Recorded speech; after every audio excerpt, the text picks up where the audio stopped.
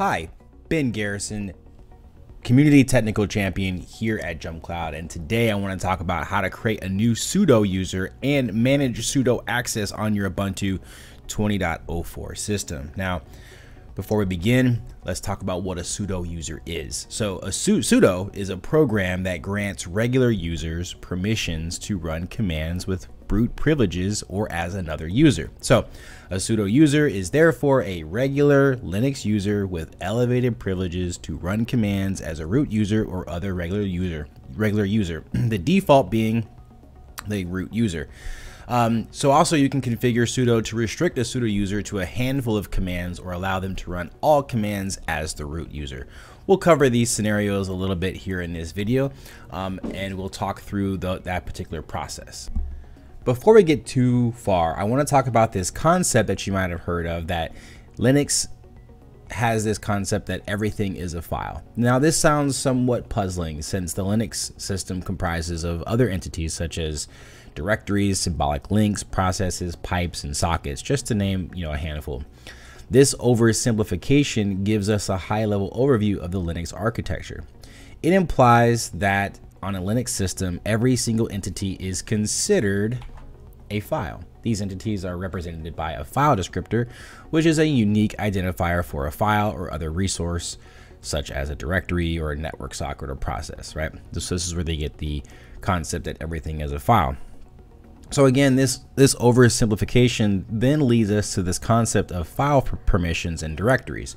By default, each file in Linux has its own permissions and directories. These permissions determine access rights or privileges that users have on the file. If you own a file or a directory, you can do whatever you want with that file. You can access it, you can edit it, you can rename it, you can even delete it. But not all users are the same on a Linux system, right? Some users, such as the unique user of root, is an administrative user with the highest privileges and is not bound to any permission restrictions. This user can do anything it needs to. This includes installing and uninstalling programs, accessing and modifying system files, and customizing the system.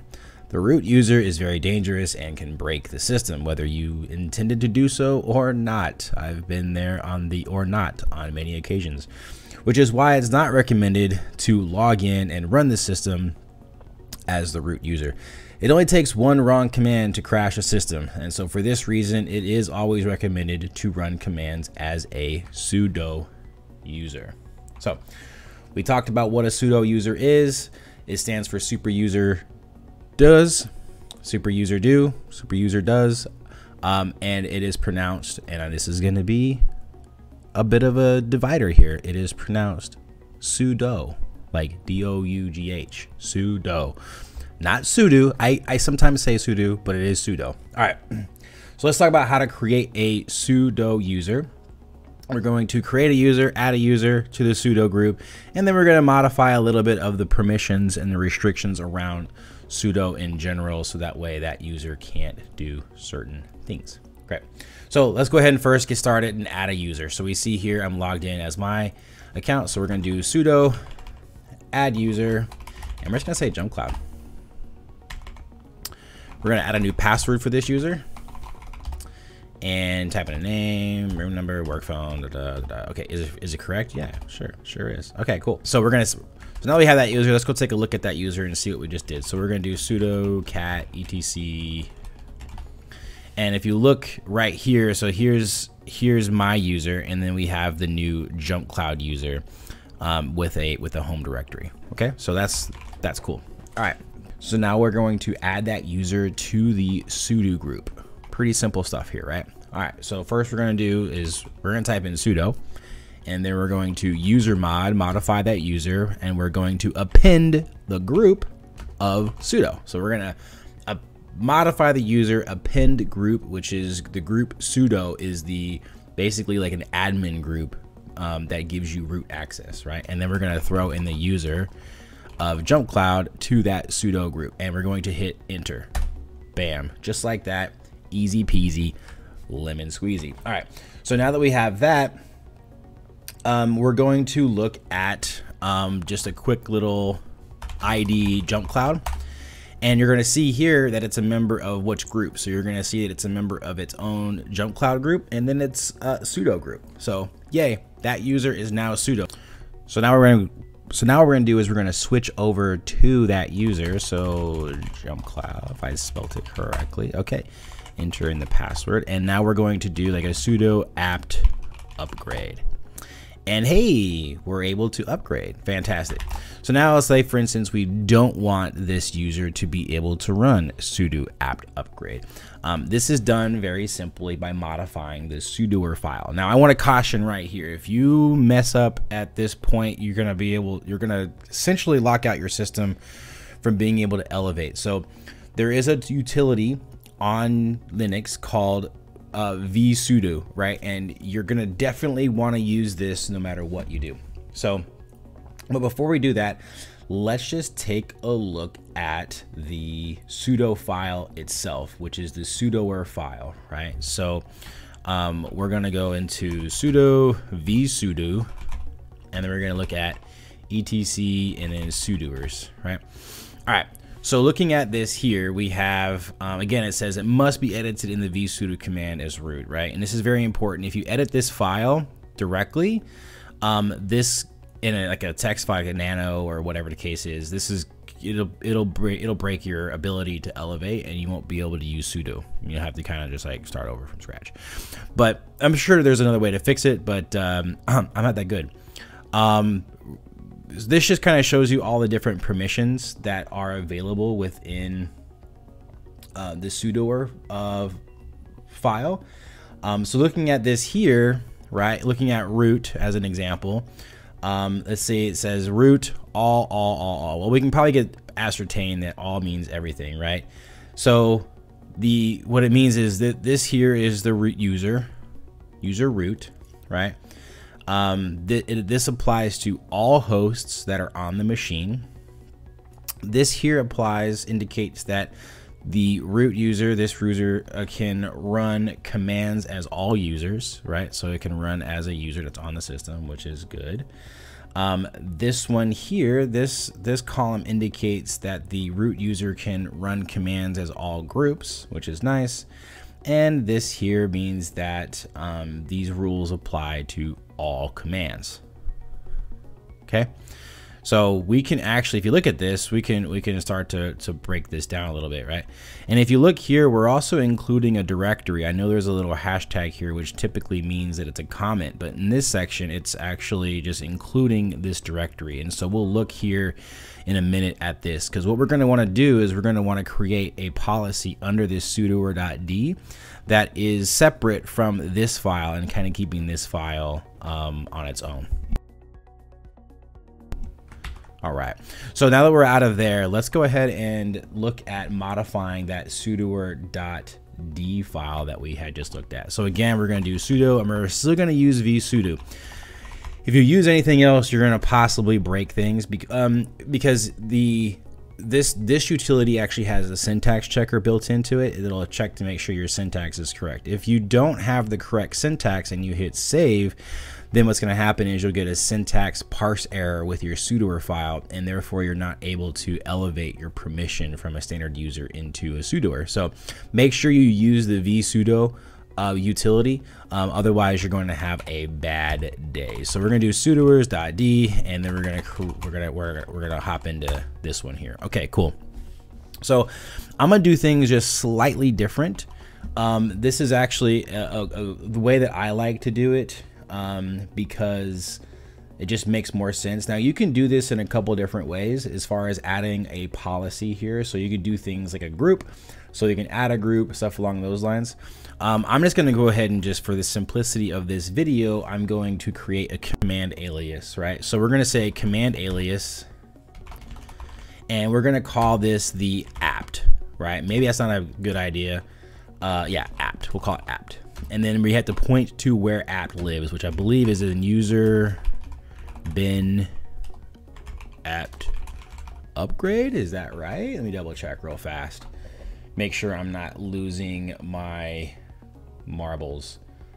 And yes, okay. So now that we have that, so we're not going to upgrade, we're going to do update.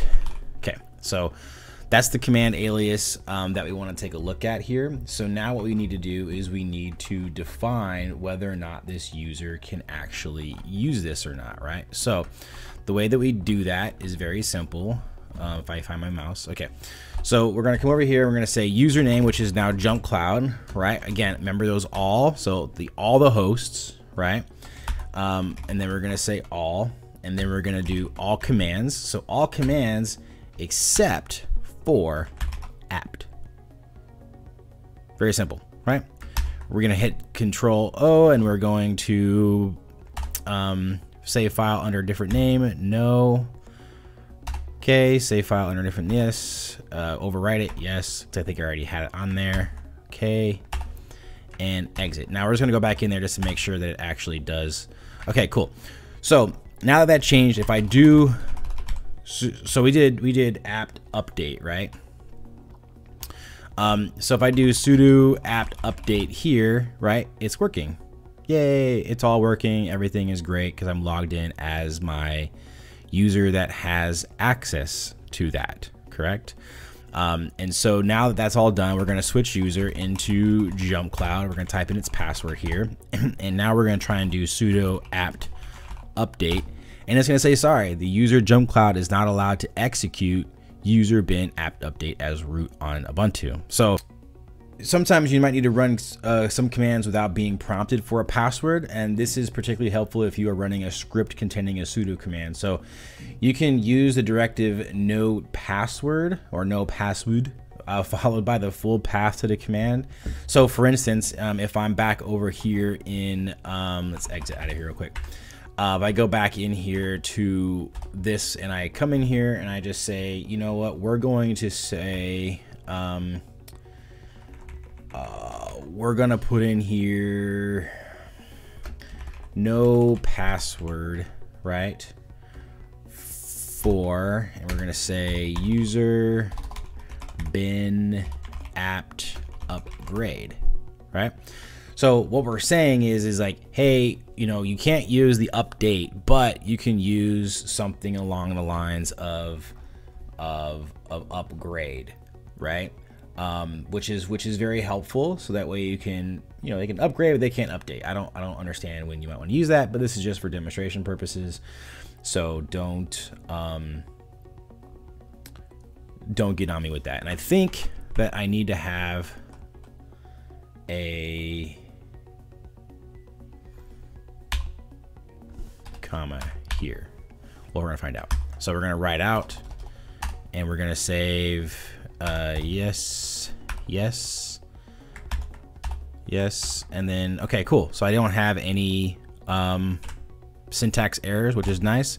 So I won't be able to update, but I'll be able to upgrade without any passwords. So let's go ahead and, all right, if I can type, there we go. Password, okay, sudo apt update. Sorry, not able to do that. Sudo apt upgrade, and I'm in. Okay, cool. So that right there is really a basic rudimentary way of looking at how to do permissions.